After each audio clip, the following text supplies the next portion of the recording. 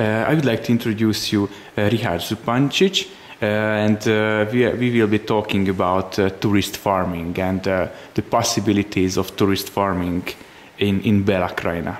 We started this activity, tourist farming, in 2005, and the whole idea is to sell your own products to people who visit you. And since we have apple orchard, trout pond, sheep, and some other products, some vegetables, we started thinking that it would be nice, it would be the best for us to sell our products to people in this way, like guest houses, and prepare food for them. So the whole idea is to use your own products. That's it. Mm-hmm. I'm an ecological farmer, so it's quite the opposite of intense farming, mass production of food, which is not really possible in a region like Bela Krajina. We are not like Pannonia, so the fields here are smaller, the farms are smaller. So I think that average farm here is like 10-15 hectares of everything: wood, fields, pastures. So it's not really possible to have an industrial farming here, which I'm glad for it, because I think that nature is something that is far more important than making profit with mass production of food. You don't damage the environment. I think that this is the point. And most of the people who I know a lot of people who have tourist farms, and most of them are doing it on ecological way, because people who come to places like this, like rural places, they want to have good quality, healthy food. I mean, it's one of the reasons why they would come here and spend money. What is the procedure if you want to have a tourist farm? Or? Well, first of all, you have to have a farm, which is obvious, and then at least 50% of the things that are on the menu must be produced on your own. And then it's the other thing with inspections, like sanitary inspections, health inspections, things like that. The whole bureaucracy procedure must be in order to start it. Can you describe the place where we are? We're in the village Jelševnik, just ordinary village in Bela Krajina, with one special thing. This is the small creek. We have our own water here. And another special thing is the black human fish, which is living only here, so it's an endemic. The thing that inspired us also, so that we started thinking about opening this tourist farm, is the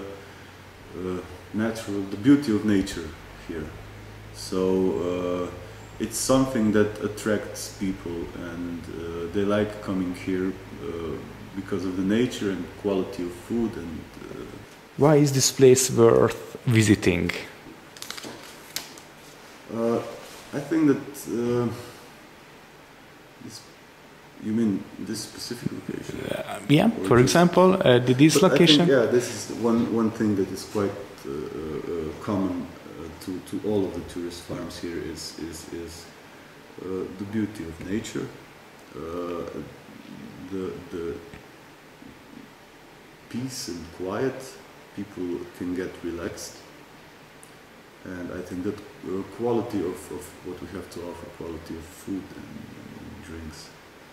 So I think these things are something that are quite common to all of the places.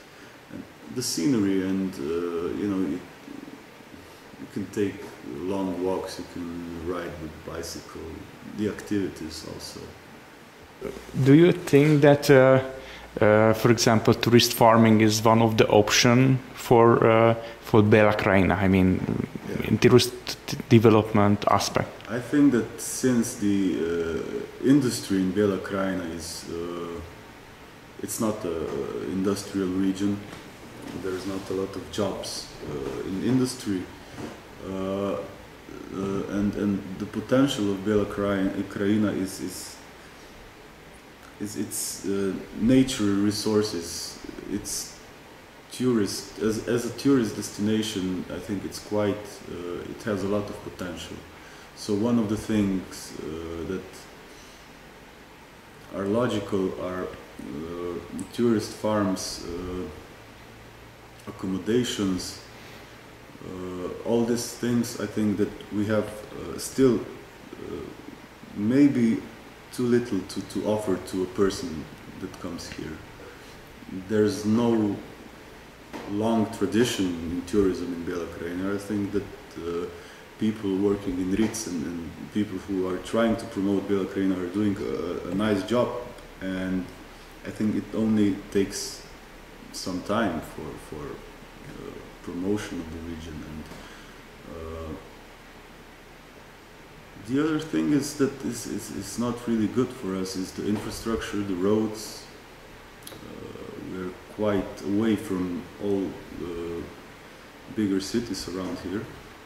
So these are the things that should be taken into consideration. Otherwise, I think that tourist farming is one of the things that people can live from in this region, for sure.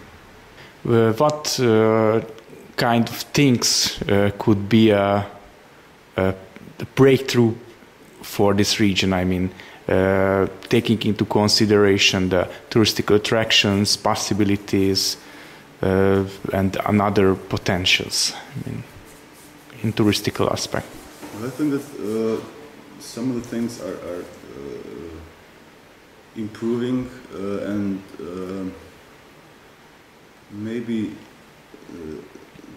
there should be more connection between different tourist sites.